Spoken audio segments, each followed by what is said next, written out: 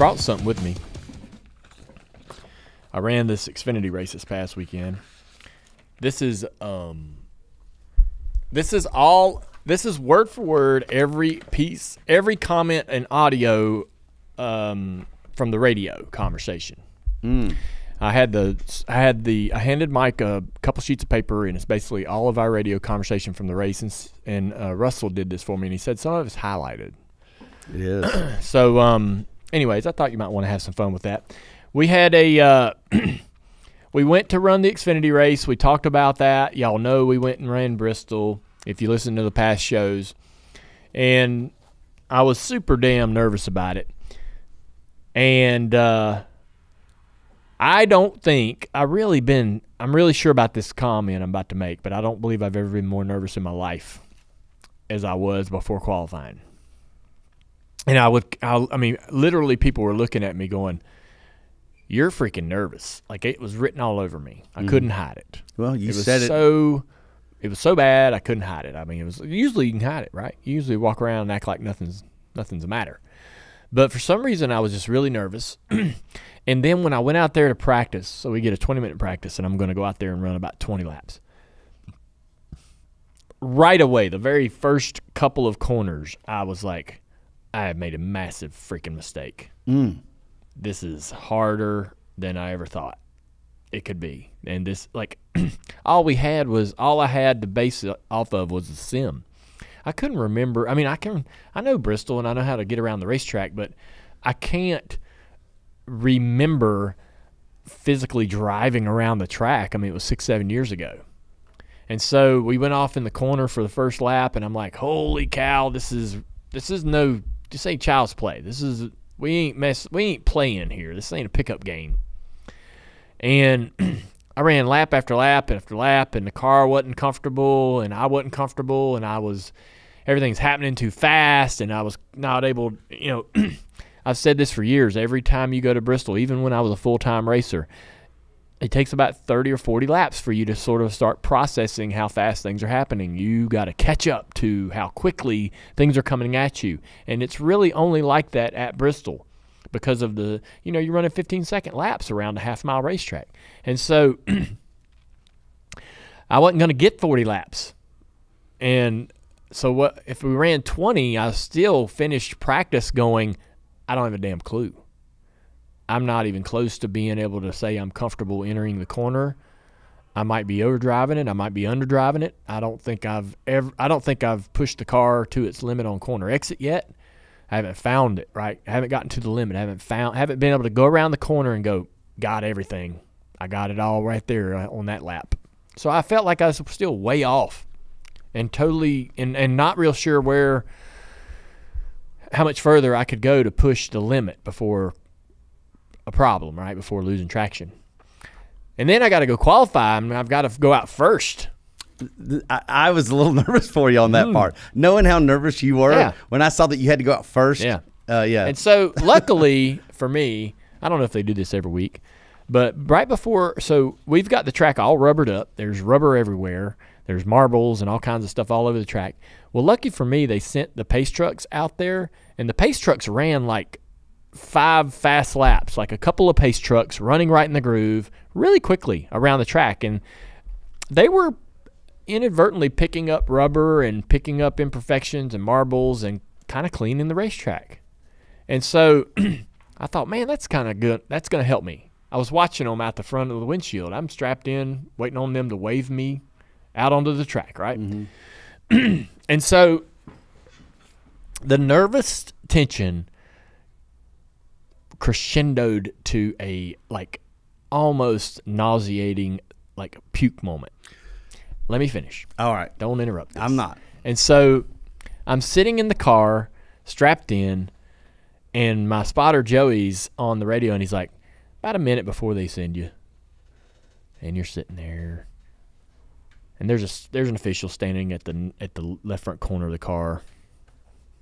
And you're watching his hands because he's gonna give you a wave or some signal, right, to crank it up. And he goes, 45 seconds, bud. Probably going to send you about 45 seconds. And so he's counting down, and I'm sitting there thinking in my head, I'm like, all right, I'm about to pull out here. It's going to take me about 45 seconds to run this qualifying run. So literally in 1 minute, I'm going to be over. This will be over. In 1 minute. And I was kind of like taken aback by how nervous I was in that moment. And then in 1 minute, I was going to be completely on the other side of that extreme. Relief. Yeah. And but maybe disappointed, maybe happy, whatever, right, with the result. But either way, it was going to be over. And I don't know how to not get that way. I wish I wasn't like that. I wish I wasn't that nervous or anxiety ridden. But I don't know. You'd think you'd think that it would be easier and easier the older you get.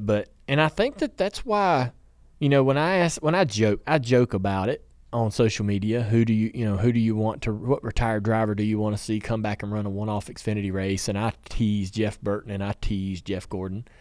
But I honestly think that while there are probably some good reasons why they don't want to come back and do that, one big reason is they're afraid of not succeeding.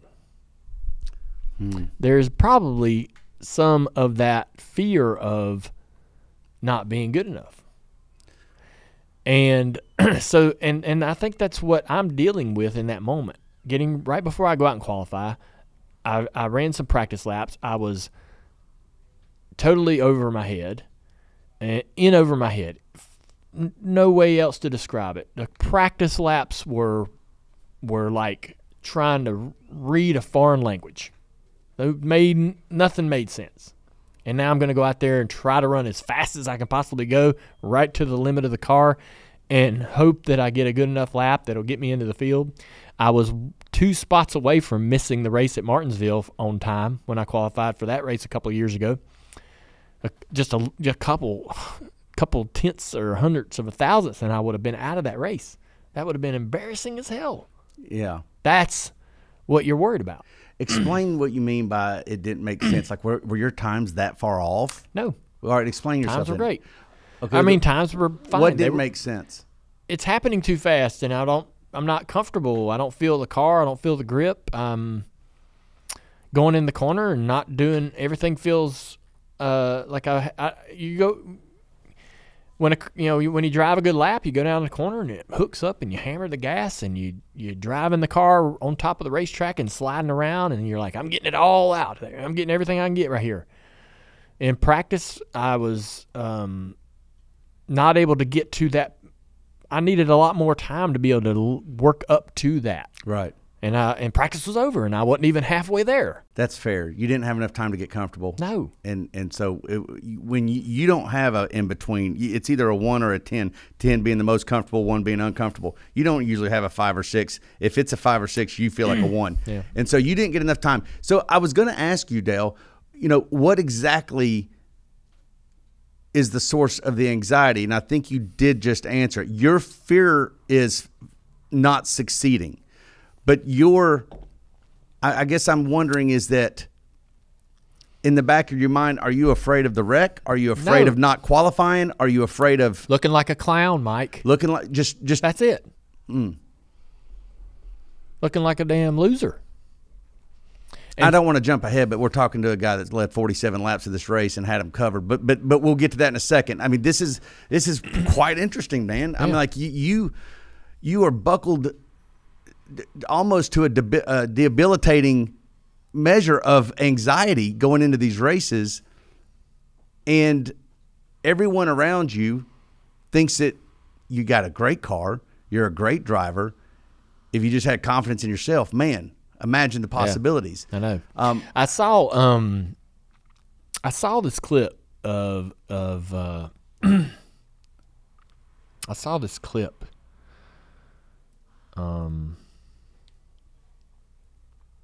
Trying to think of it. There was a great quote that was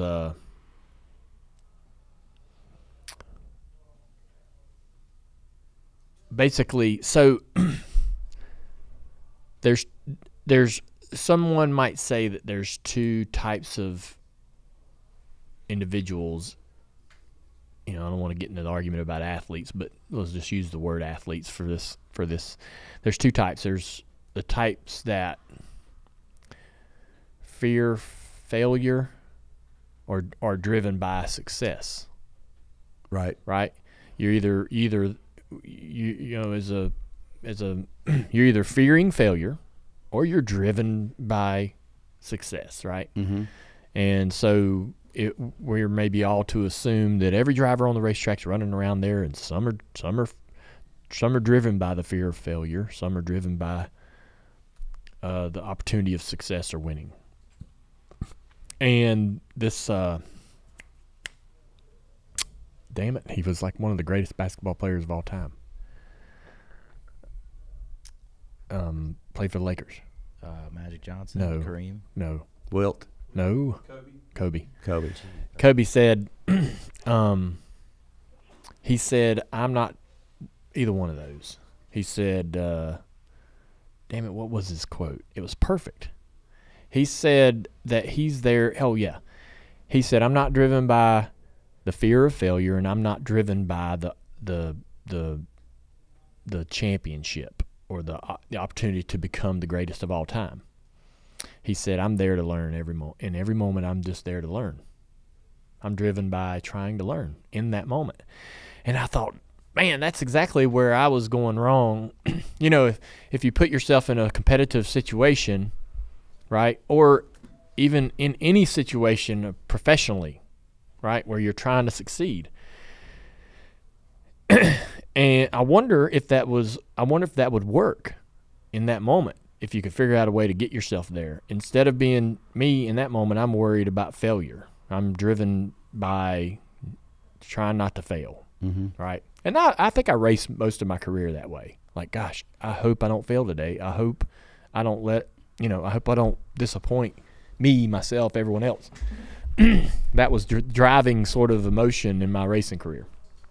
Some people are like, some people might be thinking, I'm here to win this race today, and I want to win 100, and I want to win 10 championships. That's what's driving me. But Kobe said, I'm neither one of those. I'm there to learn in this moment. And I didn't look at success or fearing failure. I was just thinking, what am I going to learn right now? What am I going to learn in this moment? And so I was thinking, man, okay, so you go out there to qualify, and just instead of worrying about making the field or worrying about failing, just wondering what you're going to learn in this qualifying lap. It sounds simple, don't it? Yeah, but I don't think you're wired how you're wired, right? I mean, like, we can all wish we were somebody different. I'm sure we could do it every day if we could. Yeah. But what's interesting about you I'm not comparing myself. I'm just trying to figure out a way so as I go forward to try not to get so worked up. Yeah, because it sounds miserable, frankly. It is. That part is. Yeah. Once you're through that, I mean, listen, when that like I said, when that qualifying lap was over, especially after I realized it was going to be a good enough lap to get into the race, the rest of the day was fantastic. What sucked was the first half of the day, right? Waiting for practice, waiting for laps, realizing, we're in over our head. Oh, damn, practice is over and we're not ready. We got to go qualify, and I don't have a damn clue how hard I can go. Right. So that part was all miserable. But I guess if you followed the philosophy that I saw in that clip about, that Kobe was talking about, is you just think, man, what am I about to learn? Not, not, I'm over my head, or damn, I'm not ready, or is this going to go bad? Is this going to go good? But what am I about to learn? What am I going to learn in this next couple of laps of qualifying? What am I going to learn about myself or my car, and how am I going to get better? How will I be better on the other side of it? As well as you learn from failures. In fact, most people that succeed would have had a pile of failures at which they were able to learn from and not do again, not replicate. That's part of failing. You hope to. That's what you teach your kids. I'm curious though. Let me ask you a question. If it's this way, and this isn't just exclusive for Xfinity Series races. Yeah. It's also late model races. Oh, yeah. Florence was just a few weeks ago. We had the same conversation. Why do you do it? Because because once we got qualified, we had I had an amazing experience. Like I knew when I was I knew when I strapped down in that car and I knew when I was getting in there for the race to start, I'm like, I'm gonna have fun. This is going to be fun.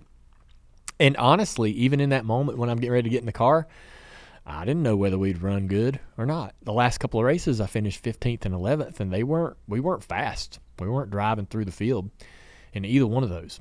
And so in my mind, I'm thinking, okay, man, you might have another night of just sort of being there, not really being an impact on the race, having much of an impact on it.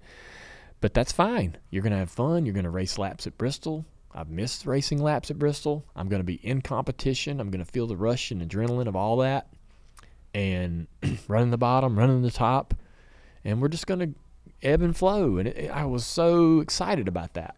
Yeah. So that's why it's worth going through the emotion, the gamut. The annoyance of the gauntlet is worrying about qualifying.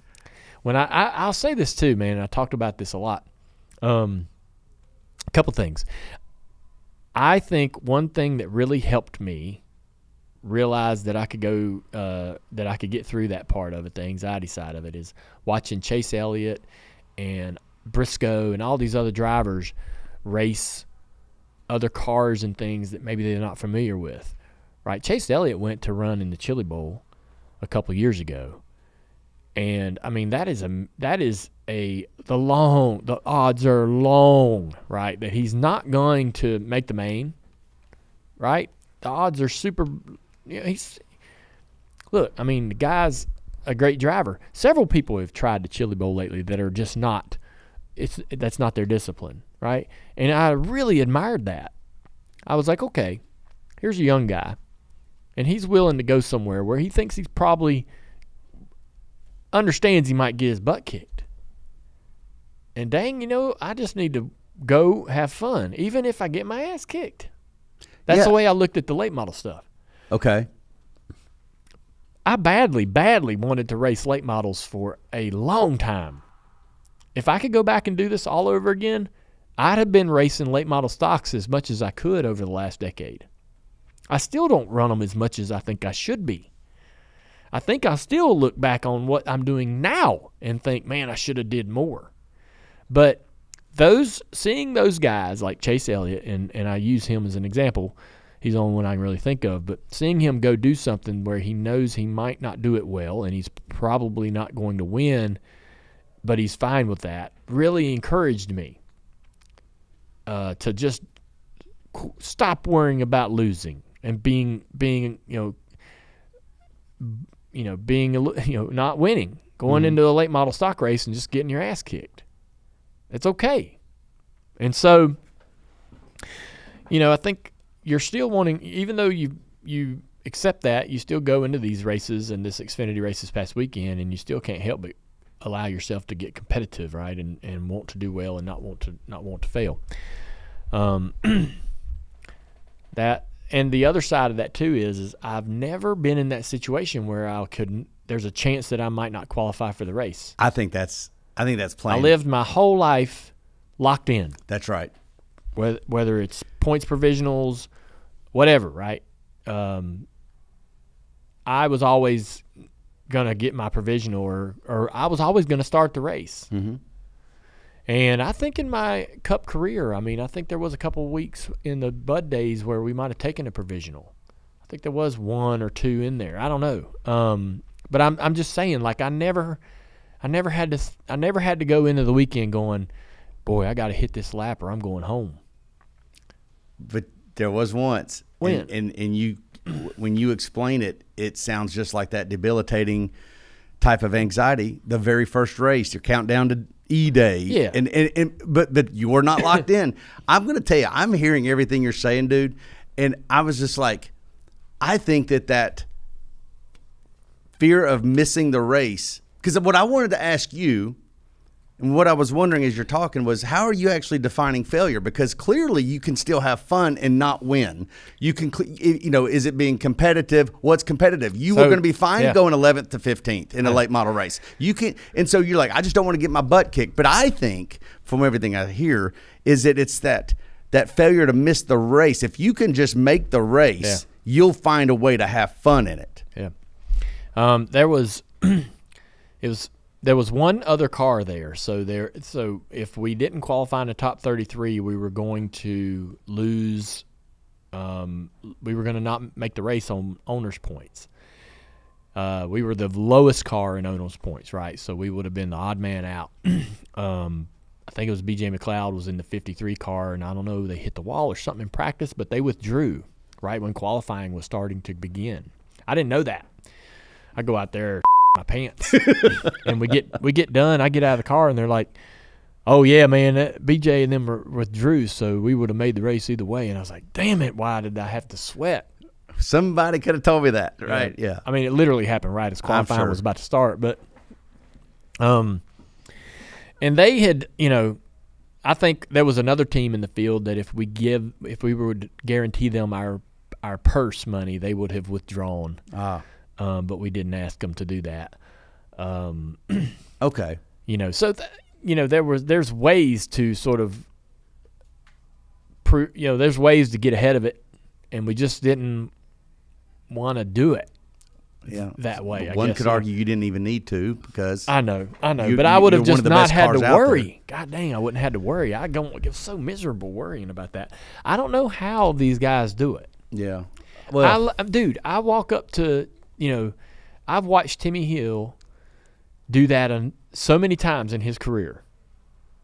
And Landon Castle, right? Or I watched so many of these guys and never really understood what was going on inside their guts before qualifying, or what they had to deal with on a regular weekly basis in terms of, man, I'm going to the racetrack and I might go home. Having to do that multiple times in a car that's not good.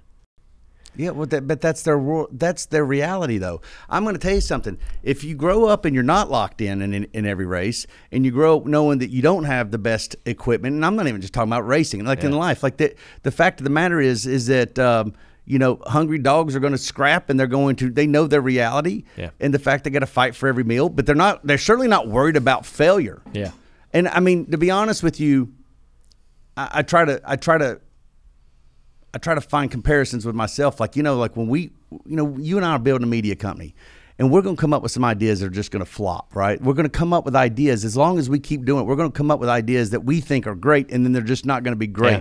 And I know that I'm okay with that, because I know that if you got to swing, you got to make swings, and I'm okay with missing the ball completely. I know, but there's a difference. Okay, keep going then. So in building a media company, I haven't spent my entire life thinking that I'm the greatest at that. Okay. So as a race, growing up as a race car driver, I believe that I am the best. That's right. You would say that. Right. That's you true. have to believe it. And so even now, I know people say, "Man, you don't have confidence in yourself." I got confidence in me, right? But it's like when you put the whole puzzle together, what happens? Right, when you put the car in there and me and the crew and the spotter and the limited practice and the track and all of that, all the pieces come together, is it gonna be good? And so when I fail in a race car, it's like, man, I don't want to face the reality. I don't want to face that reality of just not being good in a car, because all my life I've believed that I'm great. Yeah. I'm great at it. And, even when I go out there and run mid-pack, I feel like I don't go, well, I'm just a mid-pack driver. I'm just an okay driver. There's a reason for it, but it's not because you forgot how to drive. Right. And so, everything else in life, I'm okay having failures, because I don't proclaim to be the greatest at it or great at it, right? But when you really grow up and your whole being and whole world is, I'm a race car driver, right? You don't ever want to, and maybe that's part of why these guys won't come do a one-off. It's like, man, they don't want to have to face a reality of like possibly having lost that talent, right, or lost that incredible attribute. You bring up a fantastic point. Is that I tell Jeff, I'm joking with him a little bit, but honestly, man, I would love to see Jeff Burton drive a race in a good car one more time. And Jeff Gordon, I would love to see Jeff Gordon race one more time, right? Yeah. At Bristol in an Xfinity car or something like that, somewhere he was happy to be there, right? I think they absolutely would do great. And they're just like me in like selling themselves short, like, oh, I'm over the hill, or I ain't got, I don't think, they're just worried about measuring up or being good enough. Experience the thrill of the racetrack like you're in the driver's seat with DraftKings Sportsbook. Bet on your favorite racers and feel the rush of every pass, pit stop, and victory like never before. Right now, new customers can turn $5 into $200 instantly in bonus bets. Bet 5 on anything to score big no matter what goes down on the racetrack. Check out Dirty Modo every Thursday where they will handicap the field and they'll recommend bets to watch for the upcoming race. With props, parlays, and more, you'll have bets to follow all race long. The racing action doesn't stop till the checkered flag drops. Download the DraftKings Sportsbook app now and join with code DJD. New customers can bet $5 and get $200 instantly in bonus bets. That's code DJD only on DraftKings Sportsbook. The crown is yours.